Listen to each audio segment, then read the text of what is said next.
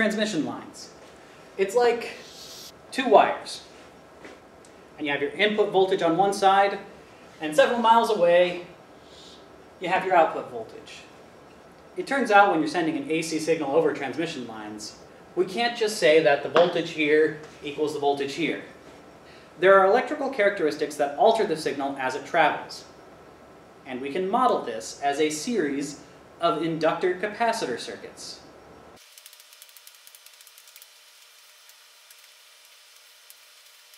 Gorgeous. Effectively, we can model a transmission line as an infinite number of infinitely small inductor-capacitor pairs. And thanks to the impedance of these, the signal doesn't diminish as it travels. That's why we use AC in our power lines. A DC signal would experience resistive voltage losses. However, the signal is delayed a little bit each time it passes through one of these microcircuits. And we can see that here with our real-life theoretical model.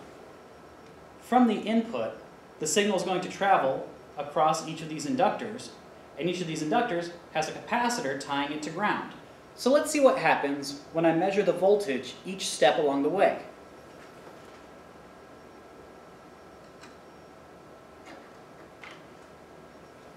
After the first inductor, there is a very, very slight delay.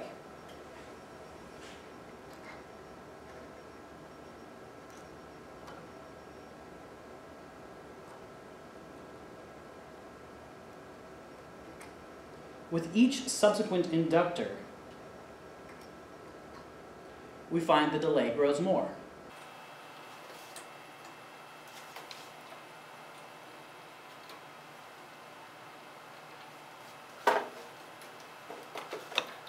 At one point, it becomes so delayed that it's actually back in phase.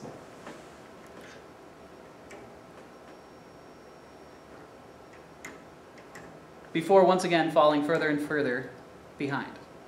Now we can note that this delay is also frequency dependent, as is almost anything having to do with an inductor-capacitor circuit. The higher the frequency, the more delay.